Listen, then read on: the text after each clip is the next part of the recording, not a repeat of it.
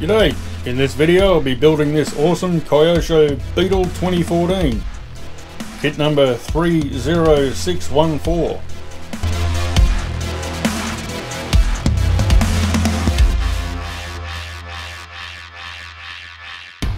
Alrighty, so we've got all our parts laid out, got the bags split up into their respective tubs, and I've trimmed most of the plastic parts off the trees just to make it easier during the build. Make it a bit quicker. So there's our instructions and decals over there, and here we've got all our most of the tools I'll be using, you know, to build it.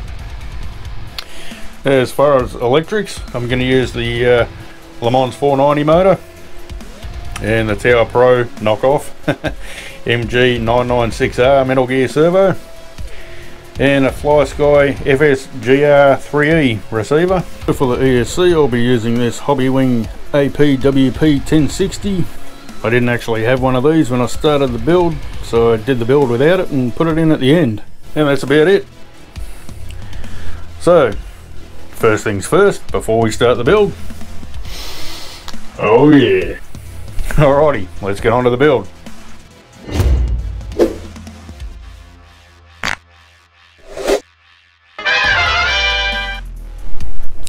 Alrighty, so we start by fitting up the servo saver, and as you can see that's all done, and it's also got the shock towers on the front. Then most of the front end's complete apart from the arms and shocks and things. And then it's time to move on to the back, and we can fit on the chassis braces, I guess you call them, and then straight onto the gearbox.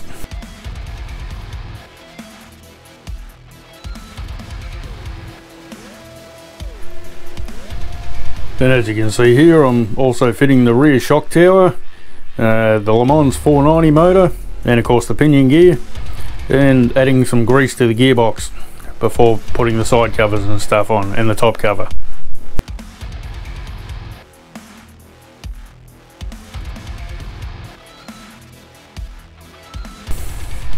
Now they give you two different gear sets with it. You can use a 6.9 to 1 or an 8.3 to 1. So I went for the 6.9 to 1, so that's the 31 tooth pinion and the 38 tooth spur gear. And that's the gearbox all done, ready to go.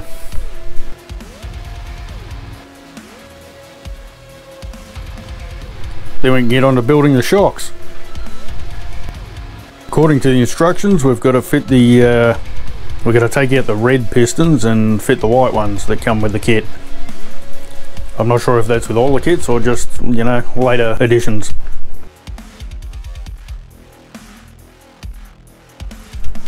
So after the shock pistons have been swapped, we can fill the oil and, you know, fit the springs up and things like that.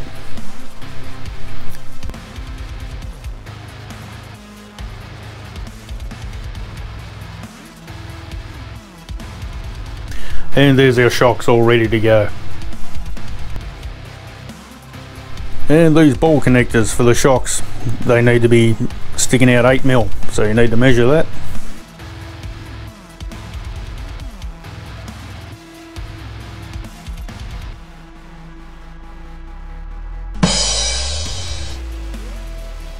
Then we can fit the drive washers to the axles.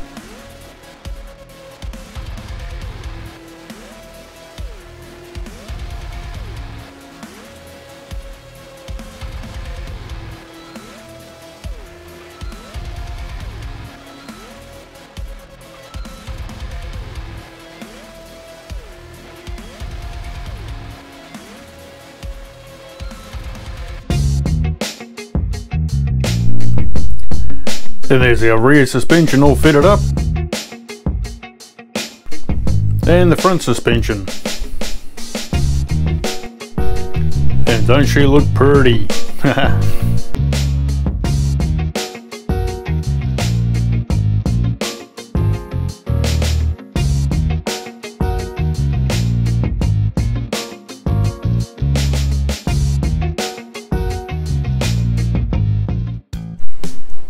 Okay, now after fitting the bumper, it was time to fit the radio. But before we can do that, we've got to fit the little mounts for the battery door and the tub cover.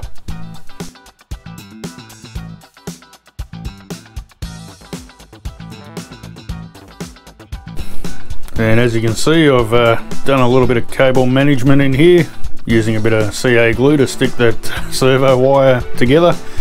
It's only a cheap servo, so it doesn't matter. And as you can also see, there's no ESC in there yet, because at the time I didn't have it, but now I do, and I fit it at the end.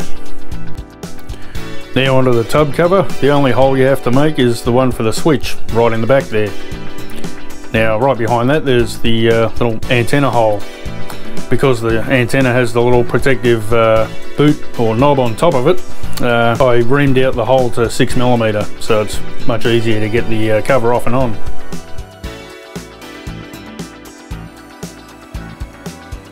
From there it was time to glue the tyres, so I started on the back, glued them up, and let them dry, and then turn them over and glue the front.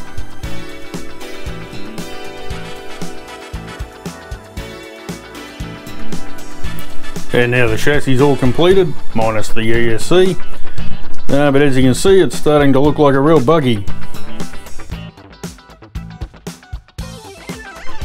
Then it was time to get onto the driver and the body.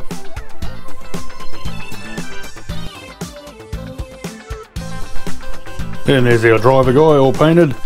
Now I didn't get too into detail when I painted him because he sits behind tinted windows anyway. Now we can get on to painting the body. I wanted the yellow on the body the same as the wheels, so I started with PS6 yellow, a couple of coats of that, and then I did a couple of coats of PS19 camel yellow, and then PS6 yellow again over the top of that. Well, that's it guys, it's all finished. Looking good to me. A couple of things I want to show you, like with the body. After I did the yellow, I put a couple of pictures on Instagram there, and somebody, Mason's RC World, there's a shout out for you, thanks mate.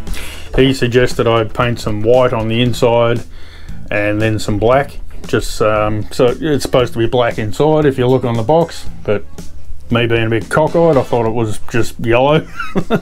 Anyway, so I got some liquid mask and went around the windows because I'd already taken the masks off by this time, of course. So some liquid mask all around the windows, and yeah, a light coat of white, and then a couple of coats of black.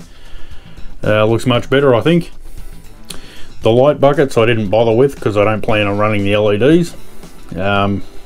But yeah, I did mask the areas where the lights are anyway, just in the future if I decide I'll put the buckets in. All good. The ESC, so I finally put it in. After it came, I had to order it, of course. I actually thought this one up here had I thought this one had the ESC in the box, but that's an empty box, so probably don't need that now. So we might as well have a look at the ESC. Oops. Now, if I can get this off.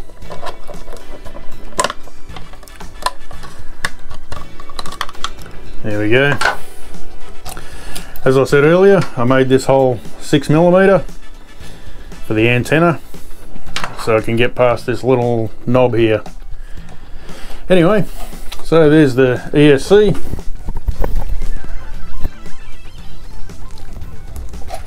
And yeah, so basically run the wires out the bottom where they should be, and cable tied up to here. Doesn't look very neat, but what do you do?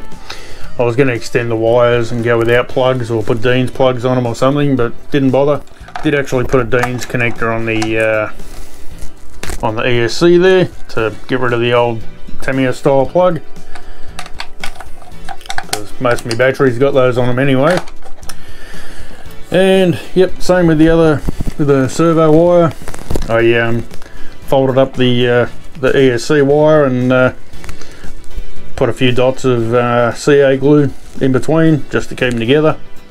Other than that, I could have used the cable tie, but I don't plan on taking it apart, so it'll be fine. And it was much easier than pulling things apart and you know, shortening wires and stuff. So that's about it. Now, because of current conditions, I'll probably don't know when I can get it out for a run. I've still got to do something with the track in the backyard. It's been raining off and on, so it's, although the ground's easier to work, it's a bit of a pain. So that's it. All finished. I'm pretty happy with it. So yeah, we'll get it out for a run soon and see how she goes. And also still have to get the Scorpion out and the Tomahawk, and I've got a lot of cars I have to get out. Anyway, I'll leave you with a little montage, and see you next time.